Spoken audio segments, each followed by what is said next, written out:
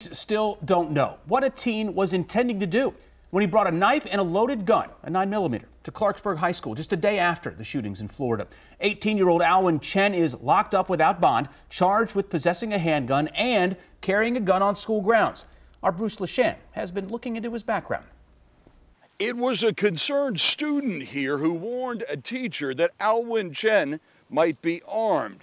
Security got him out of the classroom, took him into an office, and he admitted, they say, that he had a loaded 9mm handgun in his book bag and a knife in his front shirt pocket. But we just do not know at this point if he was armed because he was scared, if he was showing off, or if he intended to hurt someone. The woman who came to the door at Chen's modest townhome in Germantown declined to open it. We cannot talk. Sorry? Cannot talk. Can't talk? Cannot. Can you tell me how he's doing or what he was up to? Not home, can't talk, she said, and then nothing.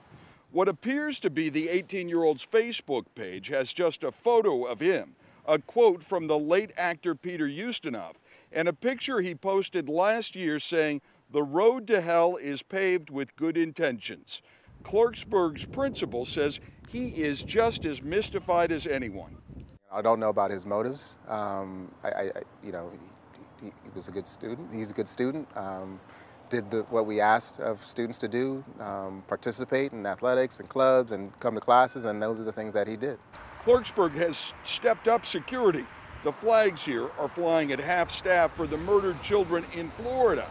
Like the high school in Parkland, there are no magnetometers at the entrances to Clarksburg, and the doors are unlocked at the beginning and end of the school day. Oh my gosh, like he was here all day. They didn't find him with the weapon until like almost 2 o'clock at the end of the day.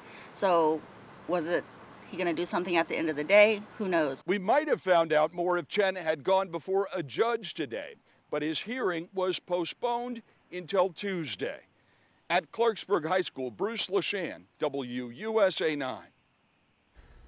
Now, the principal says this was a case where somebody saw something and then said something, and it worked.